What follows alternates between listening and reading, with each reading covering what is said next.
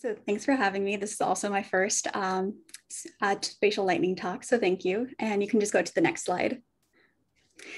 So moving from a grid system to California really gave me an appreciation for using my phone's GPS to get around.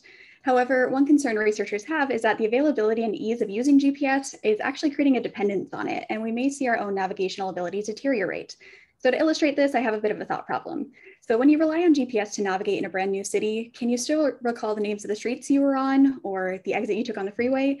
Could you find your way to an Airbnb without a GPS if you lost service at the end of the day? Now, if you answered yes to any of these, you might be a geographer, but most people, including myself, would have a hard time recalling these details. But that's only one side of the story. Next slide.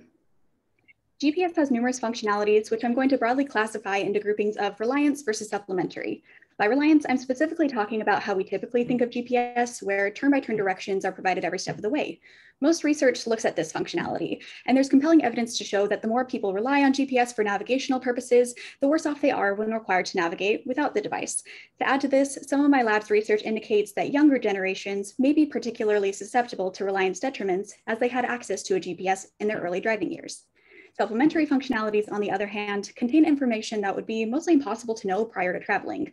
This can include time and traffic estimates, alternative routes, planning routes, and using the GPS similar to a paper map where there's easy access to information on all the surroundings. And this is really where my research question comes in, as we don't have much evidence on if this grouping actually has any effect on navigation. Next slide. Now, I ran a pilot study to gauge exactly how people reported using GPS in various navigational scenarios. The first two are distance scenarios, where participants were asked about questions that were more distant and they had low familiarity with their surroundings. So the first one was visiting a distant friend or family member, and the second was traveling to a hotel or Airbnb in a brand new city. And so as expected and indicated by the yellow bars, the majority of participants reported to relying on GPS, where they used it for full navigation.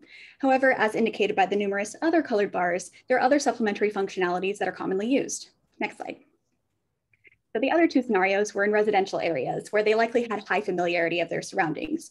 So the first scenario is about usage traveling from their residence to school or work, and the other was traveling to a restaurant or a store in their home city that was brand new.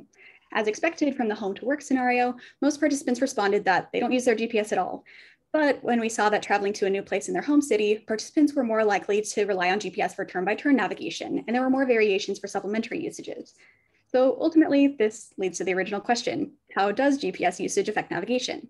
We're still running studies to give a more exact answer, but what we do see is that reliance functionalities may be the culprit for detriments. Those who need and often use GPS for turn-by-turn navigation across even familiar scenarios may see more of a detriment than those who regularly use GPS for supplementary purposes. So in other words, I'm not advocating that we completely stop using GPS, but maybe we could benefit by paying attention to the street signs next time we're out. Thank you.